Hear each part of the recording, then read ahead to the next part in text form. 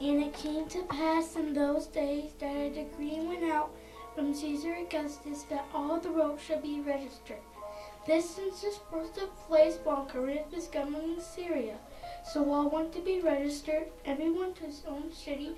Joseph also went from Galilee, out of the city of Nazareth, into Judea, to the city of David, which is called Bethlehem, because he was of the house and lineage of David, to be registered with Mary, his betrothed wife, who was with child. So it was that while they were there, the days were completed for her to be delivered.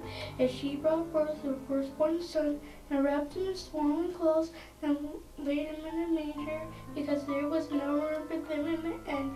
Now they were in the same country, shepherds living out in a field, keeping watch over the flock by night.